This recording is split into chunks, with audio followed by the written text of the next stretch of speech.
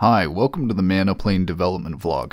Here you can see the Mana Plane. This is a game entirely ray traced and made in GLSL that runs on your GPU or whatever OpenGL processor you have. In this video today, you're going to get to watch the progression and development of the Mana Plane. Hi, so I've already actually started the Mana Plane development. I decided I wanted to do this dev blog a little bit late. I'd already started doing a bunch of the programming here, so I'm just going to go through and I'm going to explain what I already have. I'll show and I'll run the game here. As you can see, I have this map, star skybox, and these pillars. I've got a basic physics system where I can walk around them. See, I can fall in between the gaps. So I've just sort of set up the basics of the game. Physics engine where I can walk around and control the player. So this game's being made in GLSL, so it's a bit different than a normal game. If you see here, we have game logic texture pointers. These are like hard fixed pointers of where the data is stored for our game, and all of our game is stored in this game logic texture, which computes the new state of the game every frame. So the whole game runs in GLSL in a frame buffer, and the next, the state of the game is calculated using the fragment shader code. So here in this constants, we have layers here. I guess I'll first of all explain. This is GLSL Canvas. This app I'm using is an app I made called GLSL Canvas. It's for editing GLSL shaders in the browser, and you can just run them and have mouse input.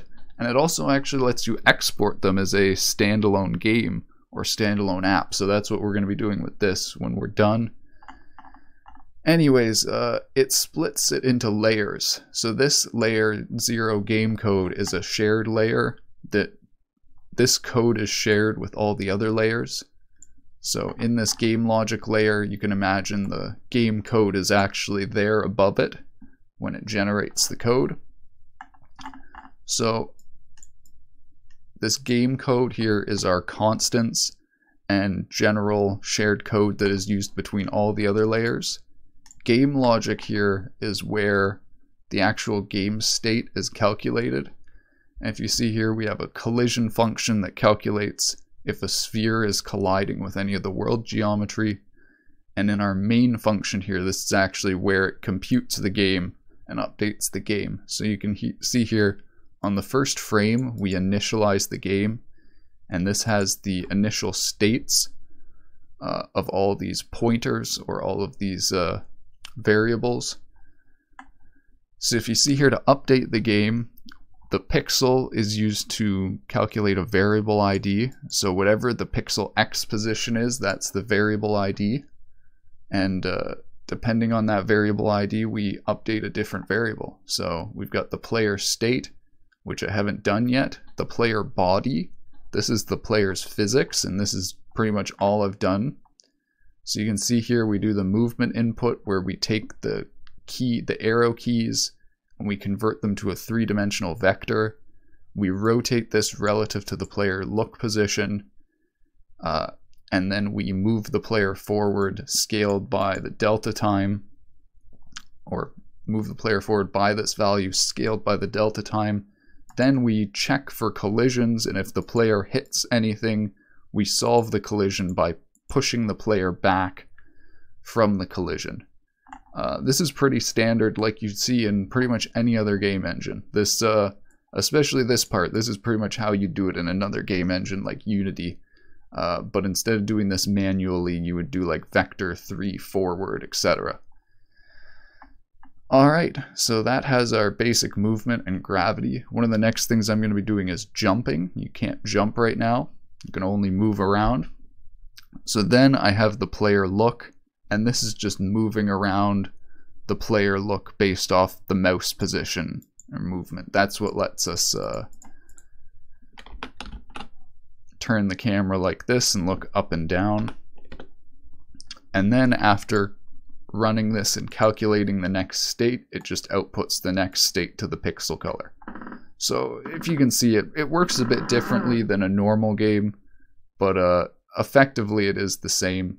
If anything, you could just consider this more multi-threaded than a normal game, because each of these variable states can only output to each pixel is a vector 4, and you can only write to one of those pixels at a time. So it is a bit limited in what it can do. You can never output one big batch of data. You need to split it into a whole bunch of smaller computations. But it is kind of fun to write a game this way. So then finally we have our display. This is where it renders the game. This is the most of what I've done so far. To start, we have a Voronoi pattern that's used for the background. That's actually this white pattern here. I'm going to try to turn that into what looks like a galaxy. It's not quite there yet. Then the background, we have our star field, the white dots, and the Voronoi. Normal here is used to calculate the normal from the world geometry, used for shading. Then we have ambient occlusion for shading the geometry again. This number font here is something I wrote previously. It's a low resolution font that can be used to just easily output numbers. I'm probably going to use this to output the player's score, but it's also really useful just to have right now for debugging. If you ever want to see like what a variable is in GLSL, you don't have printf or you don't have any real debugging, so you have to do something like this where you output the value as actual font pixels.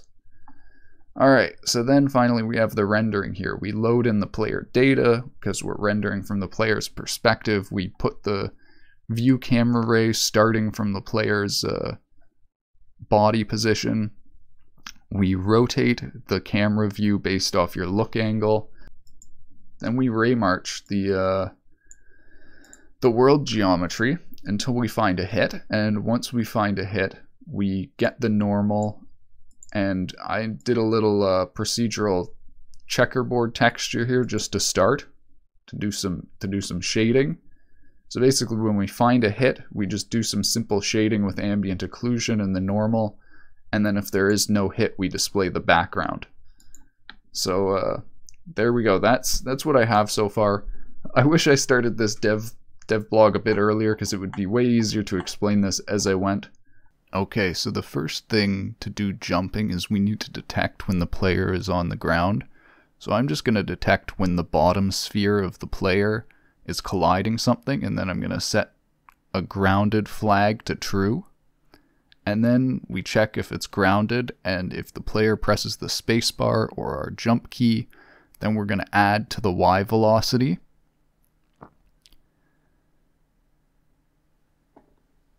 And that's all we need for simple jumping. So now we can see the player can jump, but this has some bugs. As you can see, they can jump super high in the air off adding to the Y velocity, and you can jump off edges. So to fix this, we're going to check if the collision Y normal is above a threshold. And using that, the player won't be able to jump off side walls. They'll only be able to jump off the ground. As you can see here, we can't propel ourselves up anymore. Now I've started working on the map. So we just have a straight walkway, and I've started messing with making it out of some repeating shapes, some cylinders, and some spheres. Just sort of testing out what I want to do with the map. I wasn't really sure at the beginning. Just started messing around with different shapes, seeing what I thought looked good. My original idea was to basically have some random shapes making up the walkway. So, like it was formed out of a straight walkway, but varied and had holes. So you can start to see here, I started putting holes in it with some spheres, and then I started randomizing it and varying them.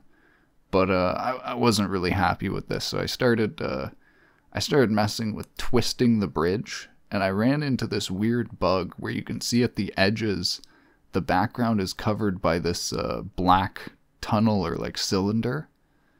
and I wasn't really sure what this was, so I started debugging, marking it green where it's rendering the background, so I saw that this wasn't bug with the background or anything. I started messing with the distance function here and got a very interesting result. I was looking at this and going, man, this could be a game in itself, just exploring these weird distorted spaces.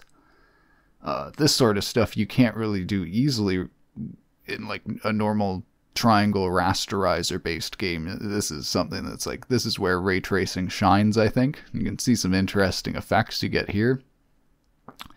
So yeah, I started doing more debugging of the ray tracing function. I found another distance function here of changing the box distance function, fixed it. And this was just a simple max abs distance function that didn't use length or square root. So I started debugging here. This didn't really uncover anything, but what I realized is the length and square root runs into precision issues. So when I'm looking at that edge of the tunnel, it's actually ray tracing outward, and it ends up running into precision issues where it thinks the bridge is there because the length and square root functions run into their precision limits. So as you can see here, I lowered the view distance and it actually reduced it, and I was like, oh yeah, that's because it stops it from stepping as far and hitting that tunnel. So I realized how to fix that, and I moved on to making more of the map here. I did some repeating boxes, I did some repeating spheres. Still not really sure what I wanted to do. I did some spheres with boxes subtracted from them. Finally, I started getting something I liked. I started twisting the repeating boxes and rotating them, and I added this engraving line pattern on the ground. Sort of like scratches, just to add some detail and texturing. So then rotating these boxes as the map goes along created this cool twisting pattern, and then mirroring them, I had this great, I think it almost looks like a helix. This was my map design. Very happy with this result. Creates a very cool repeating, but not quite, it never quite repeats the same way. It has different interlapping periods. So then I started adding the details to the map here. I didn't like the way that it cut completely through, so I changed it to limit it so it looks back like the scratch marks again. Changing the limit here of how far it sort of etches into the surface. And here we go. I got an amount I'm happy with. Alright, I've started working on a material system. I just improved the ambient occlusion here. And now I've made the material function that'll return diffuse, specular, roughness, Fresnel, classic PBR material stuff. I've just set up a plain gray material. We're still just outputting diffuse ambient occlusion. There's no reflections yet. So now I'm taking the ray marching function and I'm putting it in its own function so that we can just ray trace the scene whenever we want. This function will just return the distance and material hit, and it'll return the view distance if nothing was hit.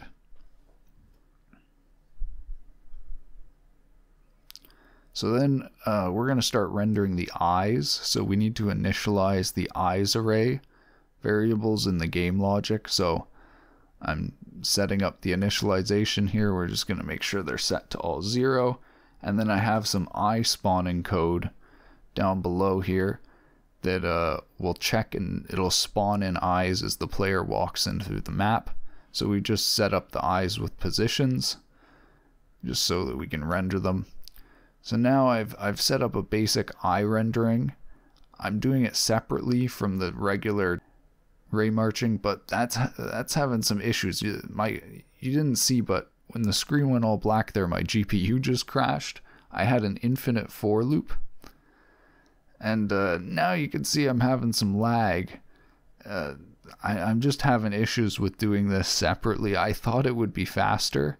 So I have some planes here rendering, supposed to be rendering where the eyes should be. I thought doing this separately from the regular distance function and just doing the eyes on their own would reduce the number of texture reads, but I'm obviously having issues with my for loop and function iterating. So at the end of the day, I ended up just deciding to just put the eyes in the distance function. So here to reduce the number of texture reads, I'm just caching the eye based off the position. And here you can see those spheres, those are the eyes popping in, spawning in as you walk through. So I've just put in a red material for them now. It's just funny to me how easy that was compared to doing its own ray tracing function. So now I'm going to do a proper material system and improve the rendering. I'm doing super sample anti-aliasing right now. I just included the multi-sampling, and I'm comparing some samples in Paint right now, so you can see the anti-aliasing is definitely taking effect. You can see the pixels are they have some interpolation and blending. They aren't completely flat one to the other. So now I'm going to start programming reflections. We just separated that ray tracing function, so it's going to be pretty easy. We just call that. I'm going to do basic Fresnel, where I just scale the strength of the reflection based off the dot product of the view ray and the normal. So you can see here we got a nice reflection of the background, and I wasn't sure how I wanted to do the Fresnel, so I'm testing cutting off the Fresnel here at different values. I'm just sort of going through them to test it. I found a system I was happy with. So now I've started working on the actual eye rendering. I've added some little purple skin around the eyes you can see here. I'm going to start experimenting with some cylinder tentacles coming out the back of it to make them actually look like evil eyes. So here you can see a little bug in the process. We got something like tentacles now, though. They're pretty plain and repeating, so I'm going to add some distortion and some waviness.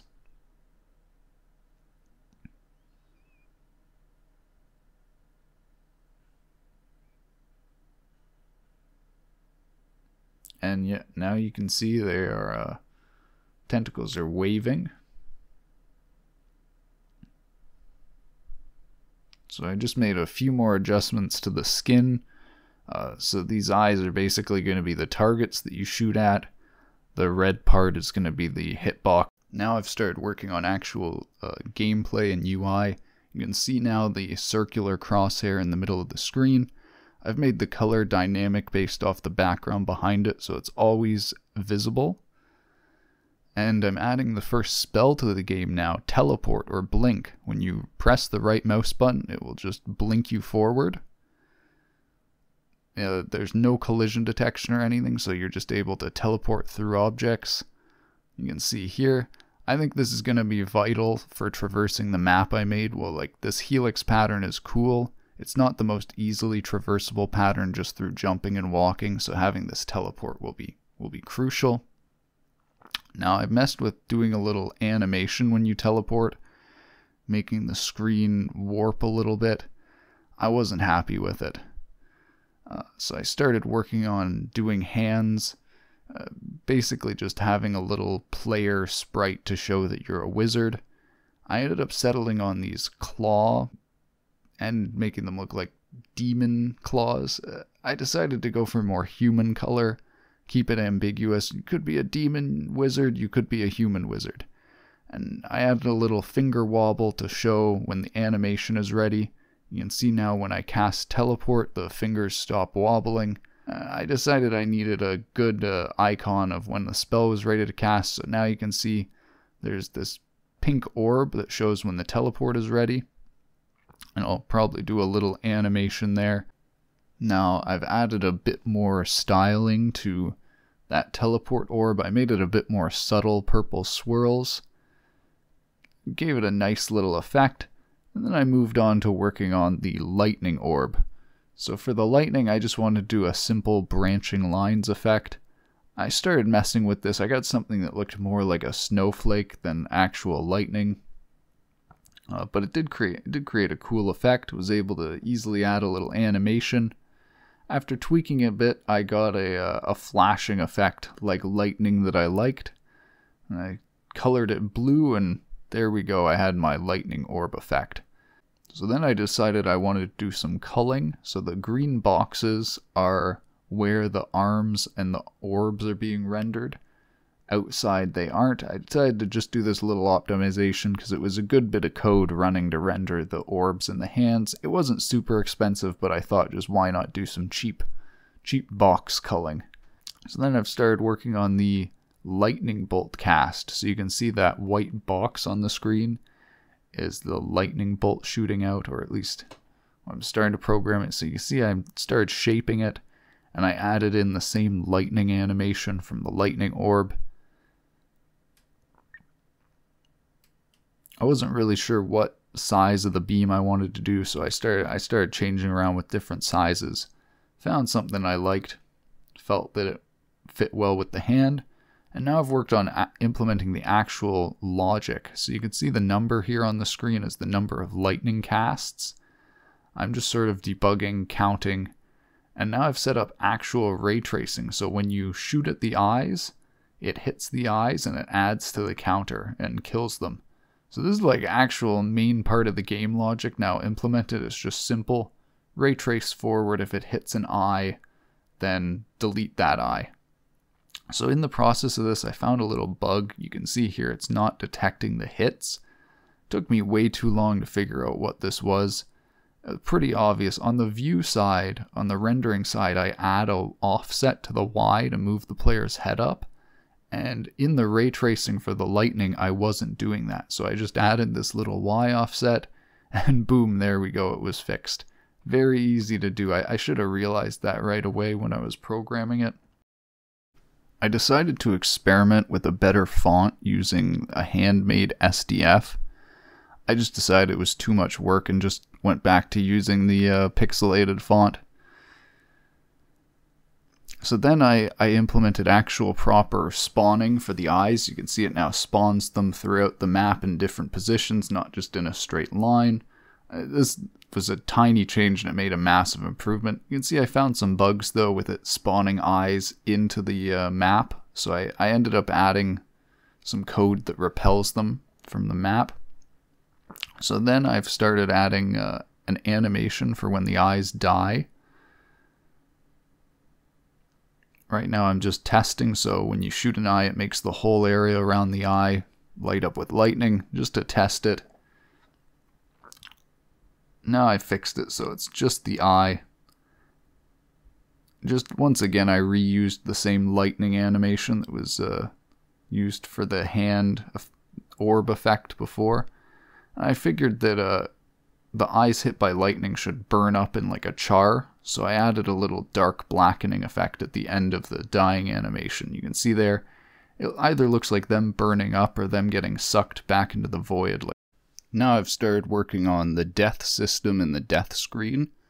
So to start here, when the player's Y position goes past a threshold, like you fall off the map, it'll trigger a red death screen here. On the screen I'm going to display some scores and stats, like how many kills you got, how many times you casted the lightning strike, so that you can calculate your accuracy. I added a little space bar here so that you can restart. You hold space and it fills that bar. So now you can see the eyes are represented by a little icon. So I don't actually have text or font rendering, so the way I'm representing the number of lightning casts and number of evil eyes is with little procedural icons that I'm programming. Here you can see I'm making the lightning bolt icon. And then I'm just going to show the time to show you how quickly you were able to do it. And now the map is procedural and infinite, so it will more just let you calculate like how fast you were killing the eyes. I think the main thing is like you could calculate number of eyes killed divided by lightning casts to give you your accuracy. So now here we can see the screen is effectively made. If we go through the map, shoot up some eyes, get a score, and die, here we have our score displayed. Well, now that our player can shoot at the eyes, we need our eyes to shoot at the player, and since we have our death screen, it's perfect. So I'm creating a system now for detecting the eyes shooting lasers at the player. I'm going to make it just color the screen red when the player's getting shot by the eyes. So you can see here, when I go visible to the eyes, it just colors the screen red.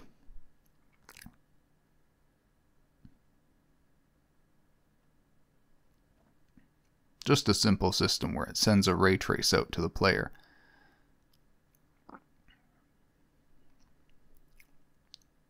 So then I've started making an actual animation and a little highlight effect like a lens flare when the player is getting shot by the laser. I was trying to do something with dot product and then maybe the dot product of like the view tangent to create a diamond effect. That's a lot of work though. I just ended up deciding to just convert the 3D position to screen space position and then use the XY position of that screen space position. That allowed me to make a variety of shapes. That's how most games do it. So I ended up tweaking a little circle shape, doing a little box shape, diamond shape. I settled on creating like a stretched out diamond, as you can see there, that stretches out the points. Then I created a lens flare that you can see here goes across the edge of the screen. I ended up adding this other effect to it where it sort of has a circle cut out of a circle. It kind of looks like a moon. Creates a ring effect when you look straight at it. Now there's some rendering optimizations I can do. I'm going to wrap the world in a bounding box so that it limits the ray tracing view distance. I'm messing around with that, but you can see there's some bugs that's cutting it off either at the wrong spot or it's moving it with the camera, which it shouldn't. So I'm fixing up that function. It's basically just ray tracing a box. And there we go. And then I can apply a similar thing to the eyes, where close to the eyes we have the full eye distance function that has all the details, and then far away we replace it with just a simple shape. So this improves the distance function. Now I've started adding the launch options that will be provided when you start the game. The player will be able to change these options of the game, like field of view, view quality, crosshair size, etc. So then I just set these up via define constants. And I'm just configuring now how the view quality actually scales and relates to view distance and the ray marching surface precision, the epsilon.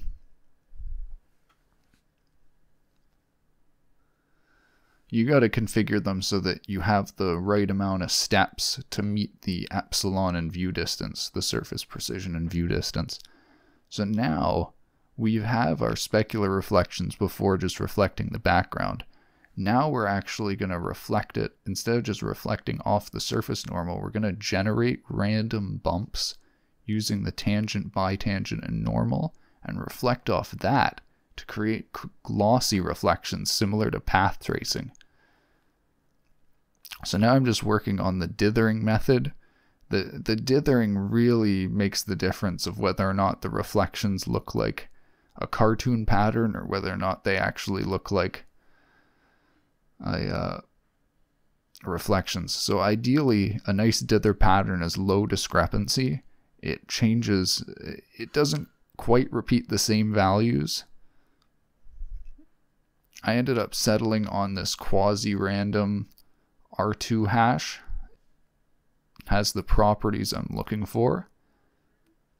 Combined with super sampling here, you can see you pretty much get proper reflections with only a slight bit of noise.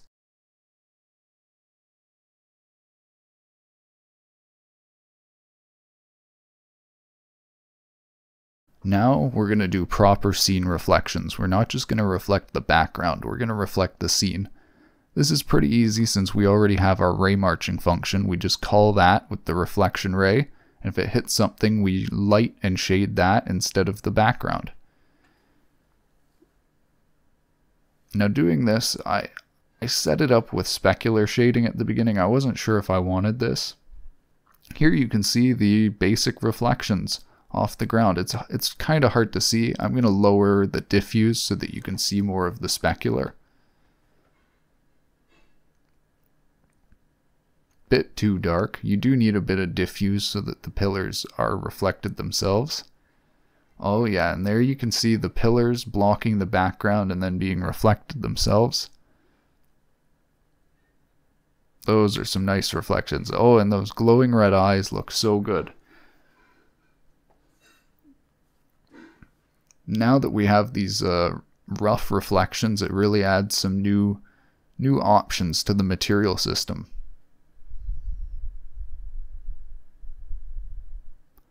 And like I said, I wasn't sure if I wanted to light this with specular and diffuse. I decided the reflections are just going to be lit by ambient occlusion diffuse.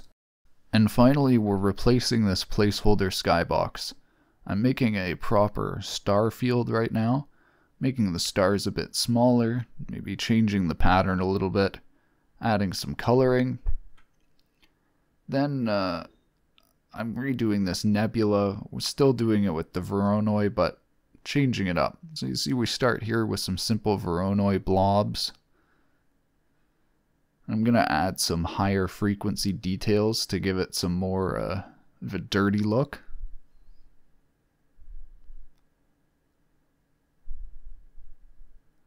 So that's a bit too high frequency. I'm going to lower that.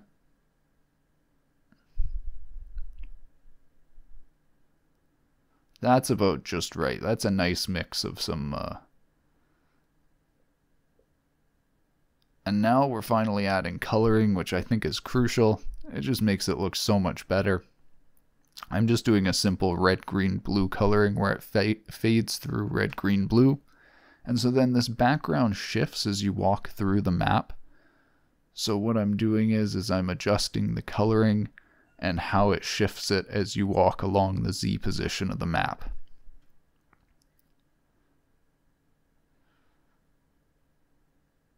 And pretty nice. This also gives it an effect of like northern lights, especially with that green. I'm also changing the stars because they also shift as you walk along the map. So like the stars are randomly generated. It should technically make some sort of like constellations. They should change as you walk along the map. So then finally, since we're having these random colored nebulas, I think the map needs to be colored appropriately.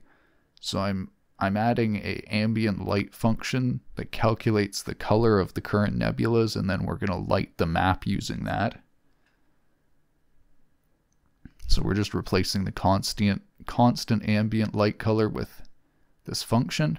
You can see here now that immediately looks pretty good, adding that green tint to the map. So what I noticed here is it was tinted red when the nebula was actually green.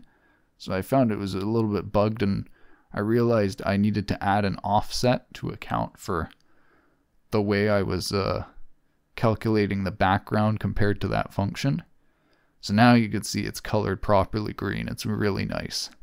So now with all that worked out, I'm just finally tweaking the materials, because having it all come together with the background, the rough reflection system, tweak some stuff so that it all looks nice together.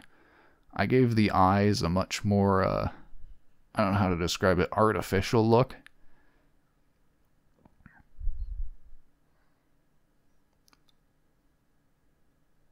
Just doing some final tweaks of the color and the style. I ended up on pretty much the same thing I started with, a dark purple. I decided to not make it too dark because I still wanted the eyes to be visible.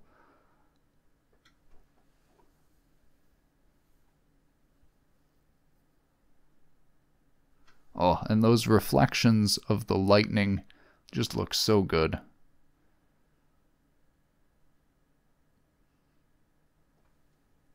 So here you can see the final materials I settled with.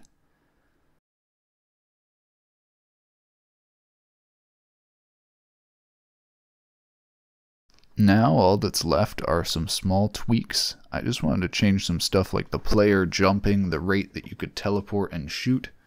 Change some of those difficulty options. You know, they're small, but they make quite the difference of how fast you need to shoot to respond to the eyes before they shoot you.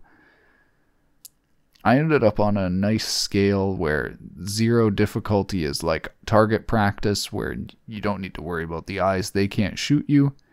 And 100 is like hell, where they basically instantly kill you as soon as you go in range, but it's still viable and possible.